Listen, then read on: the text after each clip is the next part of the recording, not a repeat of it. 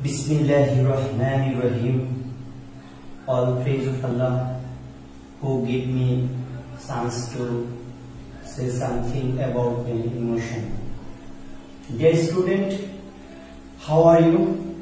I hope you are well by the grace of Almighty Allah. I am fine too. Dear student, welcome all of you to our Chorpation College online class. I am Nurul Alam Obi, lecturer English of the college. This is my second class with you to continue the study. Our principal sir take the decision. So, in my last class, I discussed with you about transformation of sentence, and I have given you some information about transformation of sentence, and I have written some symptoms of transformation of sentence on the board to understand clearly the transformation of sentence. প্রিয় শিক্ষার্থীরা, গত ক্লাসে আমি তোমাদের সাথে transformation of sentence নিয়ে আলোচনা করেছি এবং ট্রান্সফরমেশন অফ সেন্টেন্স নিয়ে আলোচনা করতে গিয়ে আমি সেখানে simple, complex and compound sentence আলোচনা করেছি এবং সিম্পল, কমপ্লেক্স এবং কম্পাউন্ড সেন্টেন্সে আমি তোমাদেরকে দেখাতে চেষ্টা করেছি যে কিভাবে সিম্পল সেন্টেন্স গঠিত হয়, কিভাবে কম্পাউন্ড সেন্টেন্স এবং কমপ্লেক্স সেন্টেন্সকে গঠন করতে হয় এবং সেখানে আমি কিছু চিহ্ন দিয়ে দিয়েছি যে সিম্পল সেন্টেন্সে কি থাকলে কমপ্লেক্স সেন্টেন্সে কি হবে এবং কম্পাউন্ড সেন্টেন্সে কি হবে, সেই চিহ্নগুলো আমি দিয়ে দিয়েছি। আশা করি তোমরা সেগুলো কালেক্ট করেছো এবং তোমাদের খাতায় লিখে রেখেছো। আজকে আমি শুরু করবো আমার ক্লাস। আমার রিকোয়েস্ট তোমাদের কাছে, তোমরা সবাই খাতাগুলো নিয়ে বসেছো তো? আচ্ছা, যদি বসে থাকো তাহলে আজকে আমি আমার আলোচনাকে সামনে দিকে এগিয়ে নিয়ে যাব। Student, you look at the board and তোমরা বোর্ডের দিকে তাহলে কি দেখতেছ? এখানে আমি দুটি সেন্টেন্স লিখেছি।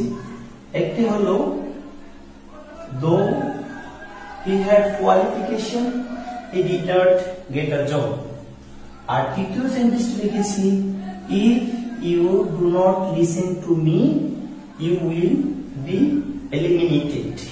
এখানে আমার দুটো সেন্টেন্স দেওয়া আছে। দুটো সেন্টেন্স এবং গত ক্লাসে আমি দেখিয়েছি যে সেন্টেন্স গুলো ট্রান্সফার করবো। আজকে আমি তোমাদেরকে আশা দিয়েছিলাম যে আমার নেক্সট ক্লাসে আমি তোমাদেরকে কিভাবে যে কমপ্লেক্স থেকে সিম্পল কম্পাউন্ড করতে হয় সেটা দেখাবো এবং সেই কথার ধারাবাহিকতায় আমি আজকে তোমাদেরকে দেখাবো কিভাবে কমপ্লেক্স থেকে সিম্পল এবং কম্পাউন্ড সেন্টেন্স গঠন করা যায়। আশা করি তোমরা আজকে ক্লাসের মাধ্যমে তোমরা পারবে যে কিভাবে কমপ্লেক্স থেকে সিম্পল এবং কম্পাউন্ড সেন্টেন্স গঠন করা যায়। আচ্ছা, আমি এখানে একটি সেন্টেন্স লিখেছি। প্রথমে দো he had qualification he didn't get a job, মানে যদিও তার যোগ্যতা ছিল সে একটি চাকরি পায়নি। এখন আমার প্রশ্ন হলো এই সেন্টেন্সটি কি সেন্টেন্স? তোমাকে বুঝতে হবে যে সেন্টেন্সটি দো অথবা অলদো দিয়ে শুরু হয়েছে এবং এখানে আরেকটা সেন্টেন্স আছে। স্টুডেন্ট, দো দিয়ে যে সেন্টেন্সটি শুরু হয়েছে এটা অবশ্যই দো যেহেতু একটি সাবঅর্ডিনেট কনজাংশন, তাহলে এটা বুঝতে হবে যে দো দিয়ে যেহেতু সেন্টেন্সটি শুরু হয়েছে এটা একটি সাবঅর্ডিনেট কনজাংশন এবং এর পরে যে সেন্টেন্সটি আছে সেটা একটি প্রিন্সিপাল ক্লজ, অর্থাৎ সাবঅর্ডিনেট ক্লজ এবং প্রিন্সিপাল ক্লজ। মনে রাখতে হবে কোন সেন্টেন্সের জন্য বলছিলাম আমি যে একটি প্রিন্সিপাল ক্লজ থাকবে এবং একাধিক সাবঅর্ডিনেট ক্লজ থাকবে। यस, তোমরা বলতে বলছো কমপ্লেক্স সেন্টেন্স। ওকে, এই কমপ্লেক্স সেন্টেন্সে যে সেন্টেন্সটি দো অথবা অলদো দিয়ে শুরু হবে এটাকে যখন আমরা সিম্পল করব, কিভাবে এই সেন্টেন্সটি সিম্পলে রূপান্তরিত হবে। তো আমি সিম্পল সেন্টেন্সে গঠন করার আগে আরেকটু তোমাদেরকে একটু রিকল করে দিতে চাই যে গত ক্লাসে সিম্পল সেন্টেন্সের কি বৈশিষ্ট্যটা আমি বলছিলাম যে সিম্পল সেন্টেন্সে একটি সাবজেক্ট এবং একটি ফাইনাইট ভার্ব থাকবে। আচ্ছা, তোমরা দেখো এখানে দো ইয়েট কোয়ালিফিকেশন ইডেন্টিটি বুঝছো, এখানে একটি সাবজেক্ট একটা ভার্ব আছে, এখানেও সাবজেক্ট ভার্ব আছে, তো দুটো ক্লোজে দুটি সাবজেক্ট দুটি ভার্ব আছে। তো আমরা সিম্পল করতে যাওয়ার সময় আমাদের দুটো সাবজেক্ট দুটি ভার্ব থাকতে পারবে না, তাহলে আমরা কি করব, আমাদের এখানে একটি সাবজেক্ট এবং একটি ফাইনাইট ভার্ব রাখতে হবে। এই ক্ষেত্রে আমরা একটা সাবজেক্ট এবং ভার্বকে আমরা তার কাজ করার ক্ষমতাটা হ্রাস করে দেব, যাতে করে একটি সেন্টেন্স বা তার কাজ করার ক্ষমতা হারিয়ে ফেলে এবং আরেকটি সেন্টেন্সের সাবজেক্ট এবং অন্য সেন্টেন্সের সাবজেক্ট এবং ভার্ব যেন সে কাজটা করতে পারে। এই ক্ষেত্রে আমরা মেইন ক্লুজ যেটা যে প্রিন্সিপাল ক্লুজটা কোনো পরিবর্তন করব না, আমরা যে সাবঅর্ডিনেট ক্লুজটা দেওয়া থাকবে সেই সাবঅর্ডিনেট ক্লুজটিকে আমরা একটা ফ্রেজে পরিণত করে দেব, ক্লুজকে ফ্রেজ বানিয়ে দেব। এখন দেখো আমরা আজকে আলোচনা যদি দুবন্ধ কমপ্লেক্স সেন্টেন্সে থাকে চিহ্নটা কি যেন দিয়েছিলাম, দুবন্ধ থাকলে কি হবে, দুবন্ধ থাকলে यस তোমরা ধরতে পেরেছ, দুবন্ধ থাকলে সিম্পল সেন্টেন্সে ইনস্ট্যান্ট অফ বসে অথবা ডিসপ্লেট বসে। আচ্ছা, আমরা দুবন্ধ পরিবর্তে সিম্পল সেন্টেন্সে ইনস্ট্যান্ট অফ নিলাম। নেওয়ার পর আমরা কি করব, এখানে যে সাবজেক্ট আছে সাবজেক্টটি যদি নাউন হয় তো সাবজেক্টের কাজ আমরা যখন এই সেন্টেন্সটাকে সিম্পল করেছিলাম তো অনেকগুলো চিন্তা ভাবনা মাথায় রাখতে হবে। একটা আমরা চিহ্নের পরিবর্তে কে বসবে, দ্বিতীয়টি হলো সাবজেক্ট, যেহেতু আমরা এই সাবঅর্ডিনেট ক্লুজটাকে একটা ফ্রেজ বানাবো, আমাদের এখানে তো সাবজেক্ট ভার্ব আছে, সো আমরা এই সাবজেক্টটাকে কি করব, সাবজেক্ট তো যদি থাকে তাহলে সেটা তাহলে সে কাজ করতে পারে, তখন কি করবো, আমার একটা কথা হলো আমাদের উভয় সেন্টেন্সের সাবজেক্ট যদি এক হয় তোমরা একটু খেয়াল করবে, এখানে আছে হি এবং এখানে হি, সাবজেক্ট এক আছে, কিন্তু অনেক সময় সাবজেক্ট ভিন্ন হতে পারে, যেমন এখানে নাউন, এখানে থাকবে প্রোনাউন, এখানে আমি যদি হি না দিয়ে যেকোনো একটা নাম দিয়ে দেবো, অথবা এখানে নাম একটা নাম এখানে আরেকটা নাম, যদি ভিন্ন সাবজেক্ট থাকে তাহলে আমরা কি করব, আমার তোমাদের প্রতি রিকোয়েস্ট হলো দুটো ক্লুজের সাবজেক্ট ভিন্ন থাকে তাহলে আমরা কখনো নাউনকে বাদ দিতে পারবো না, এইখানে প্রথম ক্লুজে যে নাউনটা থাকে সেই নাউনটাকে আমরা আমাদের ইনস্ট্যান্ট অফের পরে বসাবো। যদি সাবজেক্ট এক হয় প্রথম সেন্টেন্সে নাউন পরের সেন্টেন্সে যেমন প্রোনাউন থাকে তাহলে আমরা এখানে প্রোনাউনটা পসেসিভ ফর্ম বসিয়ে নাউনটাকে তারপর সেন্টেন্সে নিয়ে যাব। দেখো আমার এখানে ওই সেন্টেন্সের সাবজেক্ট এখন এখানে কি আছে, প্রোনাউন আছে, তাহলে আমরা এখানে কি করব, হি পসেসিভ ফর্ম, তোমরা কেস করেছো সাবজেক্টিভ বা nominative case, objective case and possessive case, যেমন আমি এখানে আই নিয়ে আসি, I first person, I subjective বা নমিনেটিভ কেস, এর পসেসিভ হলো মাই, অবজেক্টিভ হলো মি, তাহলে হি পসেসিভ ফর্ম কি, হি পসেসিভ ফর্ম হলো হিজ, তাহলে আমরা কি করলাম, হিজ জায়গায় এখানে আমরা হিজ লিখলাম, হিজ লেখার কারণে আমাদের হি তার যে সাবজেক্ট হিসেবে যে কাজ করতে পারলো বা পারে সেই কাজটা এখন সেই ক্ষমতাটা হারিয়ে ফেলেছে। দ্বিতীয়ত আসুন ভার্বের বেলায়, ভার্বের বেলা আমরা কি করব, ভার্বের জায়গায় এখানে যে ভার্ব থাক না কেন সেটা হোক অক্সিলিয়ারি ভার্ব হোক মূল ভার্ব, আমরা কি করব সেই ভার্বটার সাথে আইএনজি বসিয়ে দেবো। এখন মোট কথা হলো এখানে যে M is R was were থাকে, এম ইজ আর ওয়াজ ওয়ারের সাথে কি আইএনজি বসানো যাবে, ইয়েস এম ইজ আর ওয়াজ ওয়ারের সাথে আইএনজি বসানো যাবে, কারণ এম ইজ আর হলো বি ভার্ব, বি ভার্ব মানে বি, বি সাথে আইএনজি বসালে বি হবে, so M is R was were থাকলে হবে B, R have has have থাকলে আমরা করব হ্যাভিং, আর মূল ভার্ব থাকলে তার সাথে আইএনজি। আচ্ছা স্যার তোমাদের একটা প্রশ্ন আমার কাছে থাকতে পারে, স্যার এখানে তো আপনি বলেন auxiliary verb manager was were থাকে বিন বসবে, হ্যাভ হ্যাজ হ্যাড থাকে হ্যাভিং হবে, কিন্তু যদি স্যার অক্সিলিয়ারি ভার্ব থাকে মূল ভার্ব থাকে আমরা কি করব, অক্সিলিয়ারি ভার্ব প্লাস মূল ভার্ব যদি থাকে আমরা সেই ক্ষেত্রে অক্সিলিয়ারি ভার্বটা বাদ দিয়ে দেব এবং মূল ভার্বটা বসিয়ে দেব।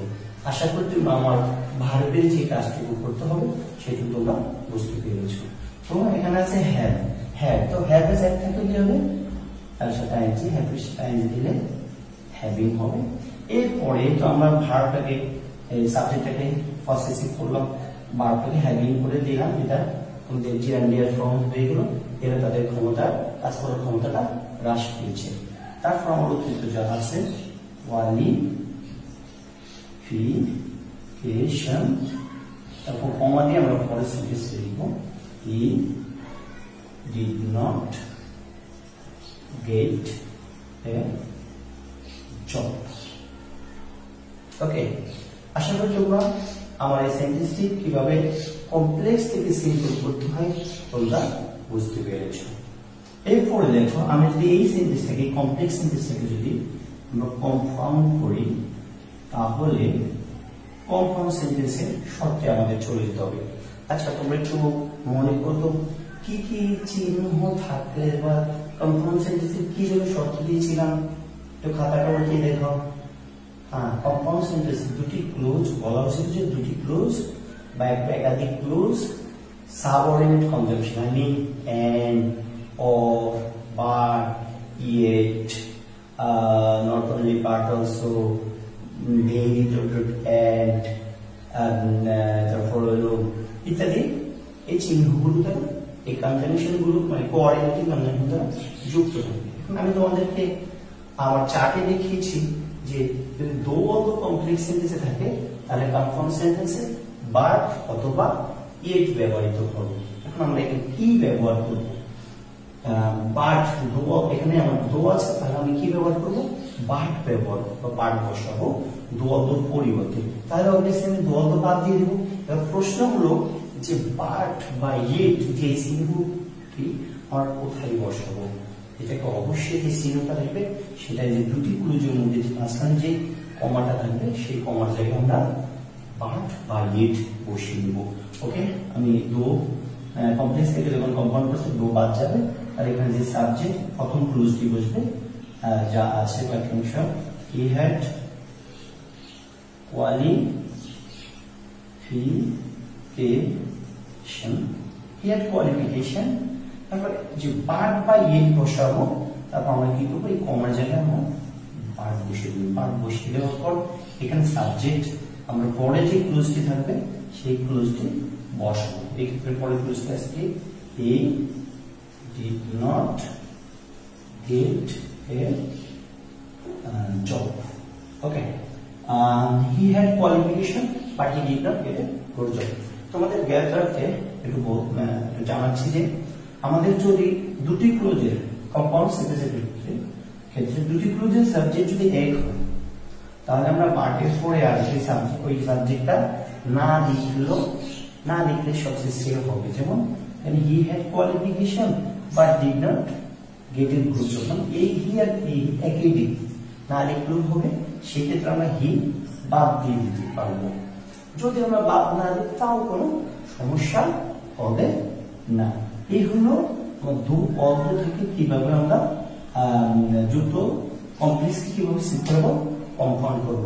এর পরের ক্লাসে আমি তোমাদেরকে দেখাবো কিভাবে এই সিম্পল সেন্টেন্স থেকে কমপ্লেক্স এবং কম্পাউন্ড সেন্টেন্স গঠন করা যায়, বা কম্পাউন্ড থেকে কিভাবে সিম্পল এবং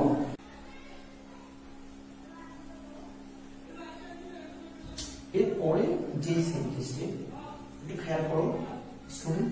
এরপরে একটি সেন্টেন্স দেওয়া আছে, আমার বোর্ডে আমি লিখেছি have written another sentence on the board is if you do not listen to me you will be eliminated, যদি তুমি আমার কথা না শোনো তোমাকে বাদ দিয়ে দেওয়া হবে।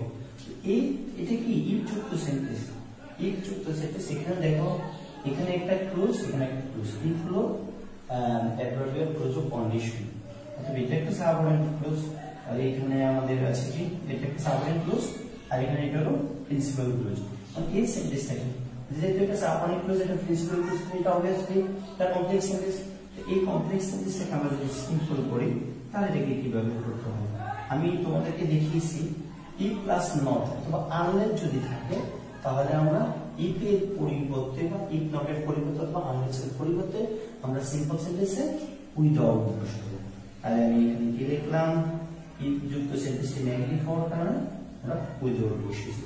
উইদাউট বসানোর পরে এই প্রথম থেকে ভার্বের পূর্ব পর্যন্ত যা থাকবে সেটা পুরোকে আমরা উঠিয়ে বাদ দিয়ে দেবো। বাদ দিয়ে দেওয়ার পরে এরপরে যে ভার্বটি আছে যেমন লিসেন, এই ভার্বের সাথে আমরা আইএনজি যোগ করব। ওকে, আমরা এই উইদাউট লিসেনিং আইএনজি যোগ করব, তারপর বাকি যা আছে বাকি অংশ বসাবো। তারপর দেখো এখানে উইদাউট একটি প্রিপজিশনের পরে সবসময় ভার্বের সাথে আইএনজি বসে, এটা জানি। তারপর আমাদেরকে আমাদের রুলস অনুযায়ী কাজ করতে হবে। যদি ইফযুক্ত সেন্টেন্সটি নেগেটিভ হয় তাহলে আমরা সেই ইফ নটের পরিবর্তে উইদাউট বসাবো। তারপর প্রথম থেকে মূল ভার্বের আগে পর্যন্ত উঠিয়ে দেবো। তারপর মূল ভার্বের সাথে প্রেজেন্ট অংশের আইএনজি বসাবো। তারপর বাকি অংশে যা থাকে সেটা বসবো। তারপর আমরা মেইন ক্লোজটি এখানে লিখে দেব।